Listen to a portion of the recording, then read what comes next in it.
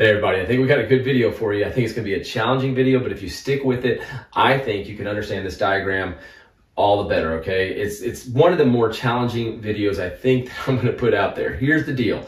We're going to look at the impact of per unit subsidies on the market participants, okay? Meaning the supplier and the demander. And there are two ways to talk about the impact of per unit subsidies on those market participants. Just like a per unit tax, where we can talk about either the burden of the tax or the changes in surpluses, consumer and producer surplus. On a subsidy, we can talk about the benefit of a subsidy or the change in their surpluses, okay? And again, just like a tax, those are different questions that give us different answers, okay? So just to make clear for this one, per unit subsidy, what we're going to be doing is looking at the benefit of a subsidy that goes to the consumer and the benefit that goes to the producer, but also a change in their surpluses. And again, we're going to get two different answers for those two different questions.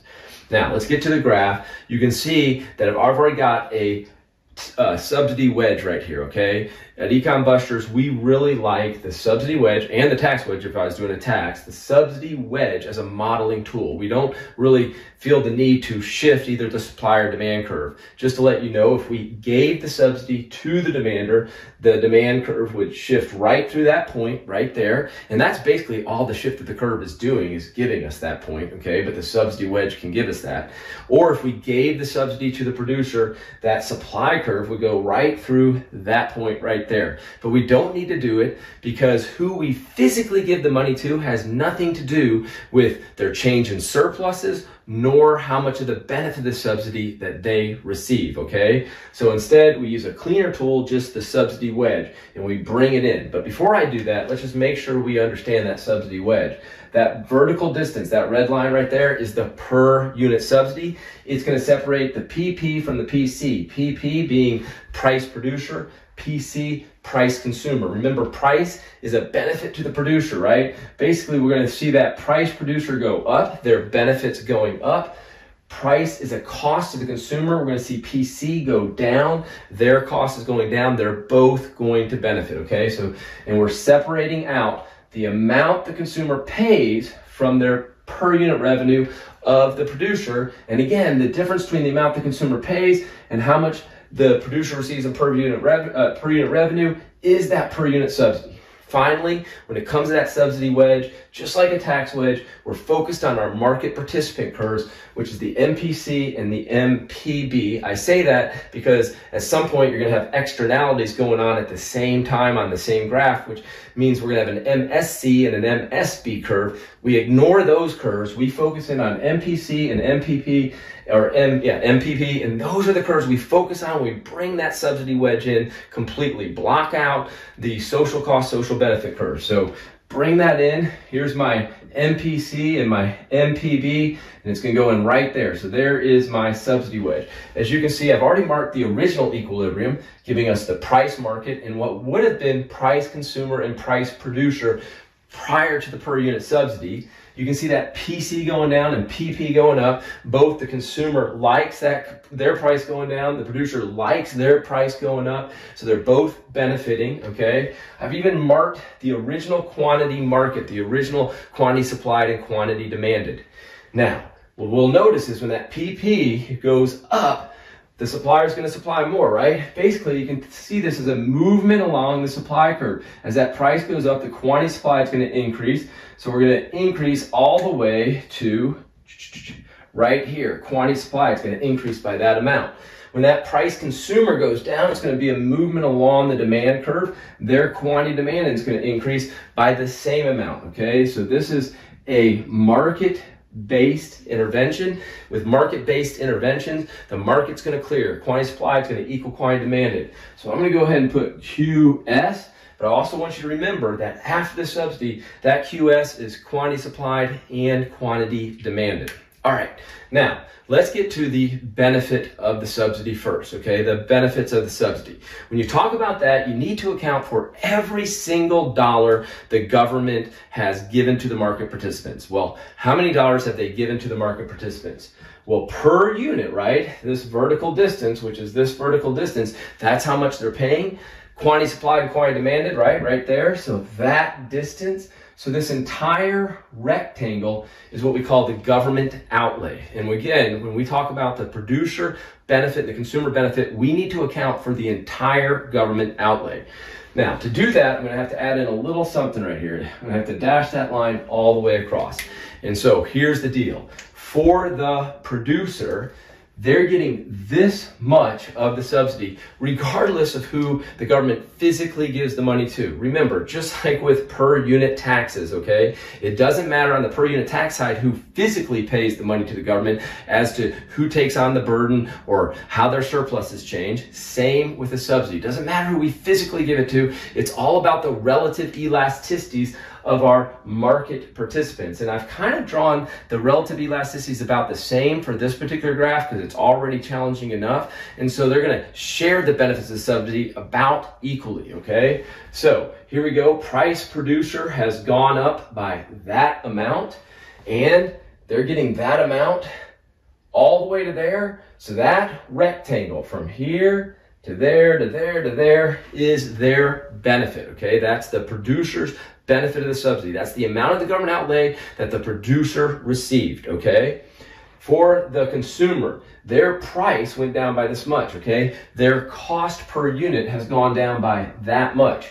And they've seen that for all of these goods, okay? And the reason their price is going down by that much is they're receiving that much of the money themselves. Basically, you kind of think about it that way, okay? So of this government, of the government outlay, this rectangle is the consumer's benefit. Okay, so we've taken care of who's receiving the benefit of the subsidy, and we're remembering when we say that, we're saying of the government outlay, we need to account for every single dollar of that government outlay, how much went to the producer, how much went to the consumer. We've got that done. Now we need to talk about their change in surpluses, which is going to be less, okay? Which shouldn't kind of surprise us, okay? Remember, there's benefits, and we just talked about the benefits of the subsidy. Then there's cost, and then there's profit, which we generally use the word surplus in economics, okay? So it's not surprising that surplus might be less than the benefits.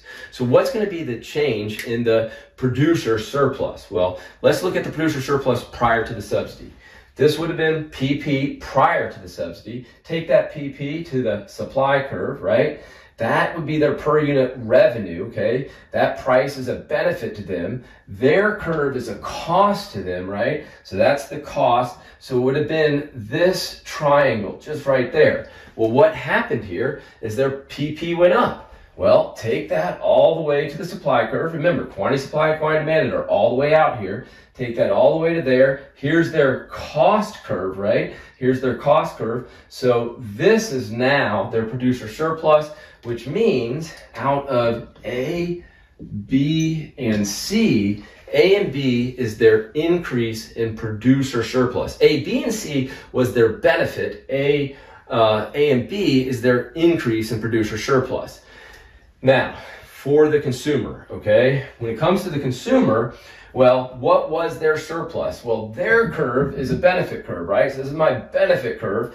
This was their price, right? Price is a cost to the consumer. So I've got cost, right? Right there, I've got my benefits. So it was this entire triangle. Now their price went down. That means their cost went down. I take that to the demand curve. Still, that demand curve is their benefit curve. So this is their new consumer surplus. So if I was to do D, E, F, and G, D, E, F, and G was the benefit the consumer got, but their change in surplus was a little less than that. It was just D, E, and F, okay? Now, let me talk a little bit about why the consumer's surplus change was different than their benefit change. Imagine I was going to buy a pair of shoes, okay? And let's say that the total value I put on the shoes to me, okay, the benefit I think I'm going to get from this pair of shoes is $150, but the price tag is $200. So I'm like, probably not going to buy it, right? By the way, that's what we're talking about here. The consumer would not have bought those goods without the subsidy. But let's then say the government comes in and says, hey, I'm going to give you $100 towards buying these shoes. You can only use this $100 towards buying these shoes, but that's what I'm going to do, which would lower the price of the shoes to $100, right? Well, what would be the benefit? Well, they gave me $100, right? So the benefit would be $100. What would be my surplus change? Well, again, my value I put on the shoes was $150. The price was $200. They gave me $100, so the price now to me, my PC truly now is $100. So my surplus gain is only $50. I know that was a lot. I want to rewind that tape, but here's the idea. The benefit, they gave me $100. It was $100. They reduced my cost by $100. That's my benefit. My surplus gain, though, was only $50. Why? Because I wasn't going to buy the shoes without them giving me that $100 benefit, or at least, I guess they need to give me at least a $51 benefit, right? But they gave me a $100 benefit, so now I'll buy the shoes. That's what's going on with these units. The consumer wouldn't have bought them without the subsidy, okay? Now, when it comes to the producer, I'm going to kind of zero in on just this box right here, okay? The first thing to remember is the producer would not have produced these goods. Why? Their marginal private cost was greater, right? Their marginal private cost was greater than the original PP they would have received. But here's what the government's going to do. The government's going to give them this much more money, right? We've already established this is their benefit, not their surplus change. This is their benefit. Now, it's actually more than that. They're getting all of this plus this, but I just want to zoom in on these additional goods that the producer's now going to do. All of this, by the way, went straight to surplus. So this additional benefit went straight to surplus, but not for these goods. That's the key that I want you to see. So for these goods, here's the benefit, right? But their cost is greater for all of these goods, right? They wouldn't have produced them. Why? Because that cost is greater. So what does that mean? Their surplus gain is just that triangle, right? Just that triangle. The dollars right here that I'm kind of representing right here that were given to them was just to cover their cost, They did get surplus gains, but it's just this triangle right here. So again, the producer's surplus change would be that shape right there. The consumer's surplus gain would be that shape right there. And again, the benefit to the consumer would be this entire rectangle. The benefit to the producer would be this entire rectangle. Now, as an addendum to the video, you've pretty much, that's it. I just wanted to show it one more time right here so that we can get this, okay? I'm only looking again at these units right there, okay?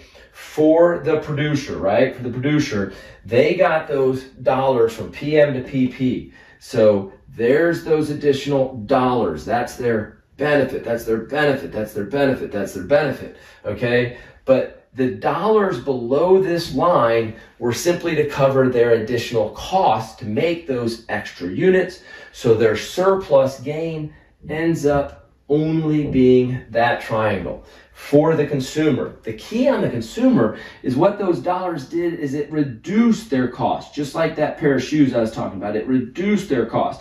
That's the benefit they got, that reduction in cost. Now, here's the deal. Their benefits were less for these additional goods. That's why they weren't buying these, right? Their benefits were less for those additional goods. So their surplus gain that they got was just this area. And then to just finally just finish this up, because I know it's confusing. Let me say it again on the surplus side. This might make sense. Is, hey, what's their PC now because of the subsidy? That's their true PC, right? So this is the cost of acquiring these additional units. That's their cost. What's the benefits of acquiring these additional units? It's this, right? That shape right there. That's the total benefit right there. Well, how much does the total benefit exceed the cost right there? Consumer surplus. One last time. D, E, and F. That's the consumer surplus. D, E, F, G. That's their benefit. As for the producer, A, B, C, and I guess I'll use a different letter here, H, right? A, B, C, their increase in producer surplus. A, B, C, H, their benefit they got. I told you it was going to be challenging. If you watch that video twice, I think you'll master it. I think you'll get it. And the final thing is you might just sit down with a piece of paper afterwards and go, okay, let me see if I can really get this. And then go back and look at the video, right?